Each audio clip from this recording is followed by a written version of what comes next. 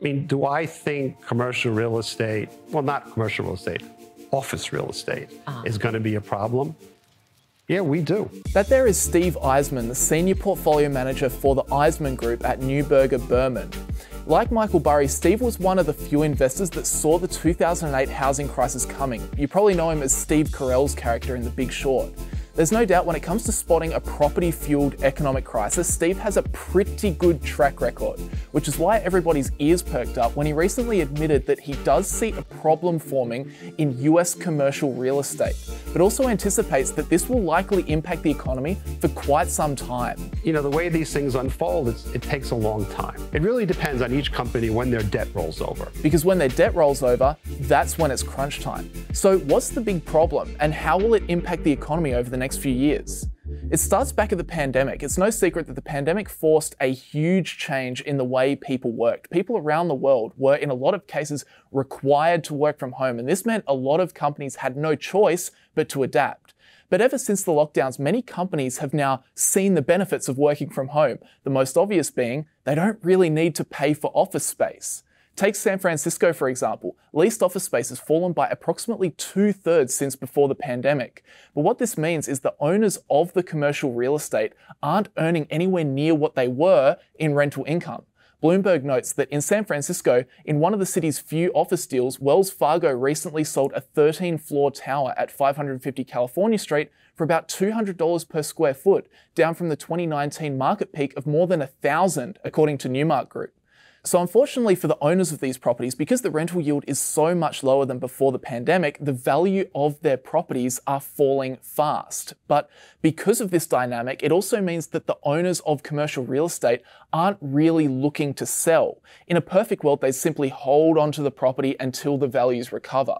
But that's where the other big problem comes in. The owners of these buildings have very fat, chunky loans that are coming due and will need to be refinanced, aka the old loan needs to be renegotiated and replaced with a new one. That's the big problem right now, the refinancing. And it's a problem for two reasons. Owners needing to fork out more cash during the refinancing process, and then the interest rates on new loans being much more expensive.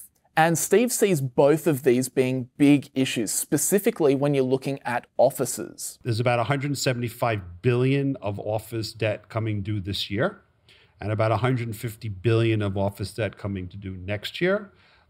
If you took out a loan, let's say 3-4 years ago to buy something and the LTV was 60%, today it's probably 100.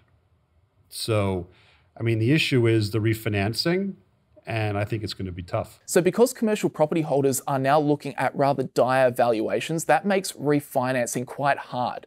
They took on the loan at really high valuations, but now face a situation where the value has fallen well below the actual loan amount. But because banks will only lend up to a certain percentage of the total value of the property, this means the owners may have to fork out the extra cash themselves to even be able to refinance their loan. And this is happening at a time where their cash flows are next to nothing. But beyond that, the other problem is that because interest rates are so much higher now, interest payments on these new loans are going to be a lot more painful than what they had locked in on the old loan. You know, if somebody bought that building 2 years ago with long-term debt at 3%, right, and let's say it's 5-year paper, and in 5 years it's going to roll over and it's going to be 7%, that's not good. And as Bloomberg notes, a tipping point is coming. In the US alone, about $1.4 trillion of commercial real estate loans are due this year and next, according to the Mortgage Bankers Association. That's not good.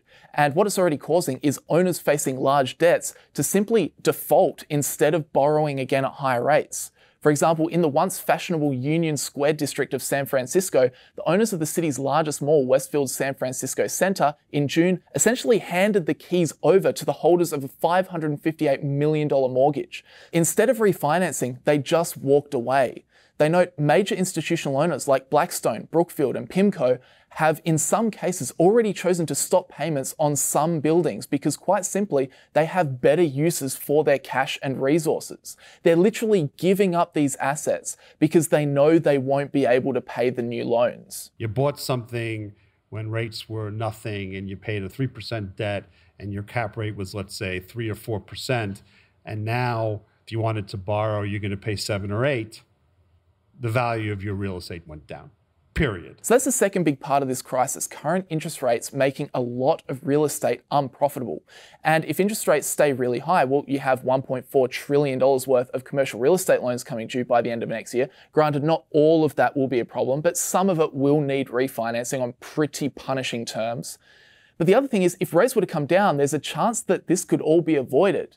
And that's what a lot of people are even discussing right now, that the Federal Reserve may look to lower interest rates as inflation has been rapidly cooling down. This is something Steve discussed too, but unfortunately, he does not see that situation playing out in reality. I think people have lived with low rates for so long that it is unimaginable to them that the Fed's going to keep rates high. They just can't imagine it. You know, they were like, oh, the Fed will cut rates in the second half of this year. That was never my position, but that obviously was the position of the market, and that now seems to be going away. But like I said, you know, people, I like to say, you don't think about your paradigm, you inhabit it. And one of the paradigms is that we're all entitled to live in a zero-rate world. That's gone. Just everybody hasn't woken up to that fact. And what Steve says is very true. We've all become accustomed to very low interest rates. In fact, the last time interest rates were as high as they are now was in 2007. That's a long time ago. But what's even more interesting is that the longer you zoom out, the more you realize that rates aren't actually that high right now versus historical data. In fact, they're pretty normal. They just feel extra high because we are so used to them being so low. And as people and investors have slowly fallen deeper into that false promise of a new normal for interest rates, the leverage increased, everybody overextended, and now we find ourselves in positions like this where even the likes of Brookfield and Blackstone are walking away from properties. And as Steve is about to note, if they're both handing back keys, well, how on earth is everyone else holding up? I mean, I'm sure some of you have seen, you know, Blackstone and Brookfield. I mean, these are not small companies, have given back the keys for some of their pretty good buildings because, you know, they know the debt's going to come due in a few years. They know what the cash flow is going to be, and they can't support the cash flow, so they're giving the keys back. So if Blackstone and Brookfield are giving back buildings, you know, how's everybody else going to be? So no doubt there's a big issue. There's a lot of owners of commercial real estate that are really going to hurt over the next few years.